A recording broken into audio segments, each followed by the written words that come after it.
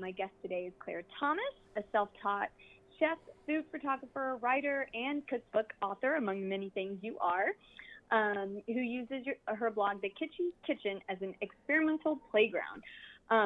So I would love to, honestly, I would love to hear the story behind Kitchy Kitchen and when you decided to start it. Yeah, well, I started the Kitchy Kitchen about 10 years ago, so I've been doing this for quite a while, and I just was really inspired by the food I grew up with. I grew up in Southern California, so I was surrounded by really beautiful produce, amazing history and culture, and so the Kitchy Kitchen is really an expression of that. It's just delicious, simple food that is easy to make, but looks beautiful as well. But most importantly, it's delicious. That's awesome. So Claire is joining us today with her cat Mochi. Yeah. And they're in Los Angeles to talk about, easy ways, as you mentioned, to keep mealtime fresh and exciting. I know that I kind of get in that rut to just, what am I going to cook tonight? I do the same thing always. So how can we kind of easily change up our game at home and turn our everyday mealtime into something a little bit more exciting? Yeah, I actually had kind of a funny moment where I was inspired by Mochi's meal. So I'm a new mom, so I'm definitely hitting those ruts, those moments of, oh my gosh, I've been making the same thing every day all week. Mm-hmm. And I looked over at Mochi and I realized, oh my gosh, my cat's been having the same thing all day every week as well. And I found this new product that I love. It's the Purely Fancy Feast fillets, and Mochi loves them. So the idea is you take this fillet, you can flake it off. It's a complement to the food, so it goes on top of her food, or she can have it whole, and she loves it. And I thought, that's such a good idea. I should be doing that in my own life, where I take recipes that are classics that I know, it's something I'm confident in. I don't have to learn a new recipe and hope it turns out or anything like that. And then I just add new ingredients that are seasonal that really just kind of update it, freshen up the flavor, and make it interesting. That's awesome. I think everybody can kind of relate to that. So I like the idea of adding new and seasonal ingredients. So yeah. And especially with the changing of the seasons, and I think it's important to just kind of cook with what is in season. So that's really helpful. Definitely. I mean, and the farmer's market is such an incredible resource and such a good place for inspiration. I know for me, that's where I go whenever I need to kind of think of something new and I just kind of don't know what I'm going to be doing. I go to the farmer's market and I just taste and I try to find new produce that I haven't had before. Or honestly, I ask the farmers because they know their produce better than anyone, and they will tell you really interesting ideas for how to prepare their produce. That's awesome. I actually lived in Seattle for a couple of years, and that's where I kind of got into the farmers market scene. I live in Houston now, so it's getting there, but that's kind of where I started to love the farmers markets and just really talking to them, like you said.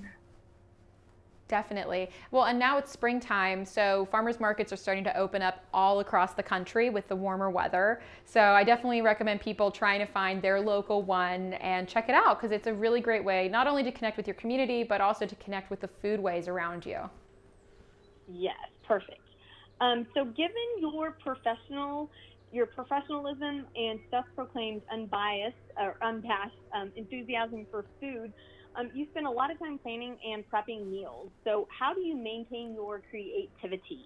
Yeah, well, it's kind of like I was saying about the farmer's market. For me, it's really about finding inspiration from the world around me. So my joke is that, to be a good home cook, you actually have to be a great eater, so you have to get out there and really eat food, try new things, try new flavors. And for me, like I mentioned with my cat Mochi, I got inspiration from looking at her and seeing what her experience was, and kind of thinking about how can I elevate my entire family's experience, including my, furry friends like Mochi and my dog Buster.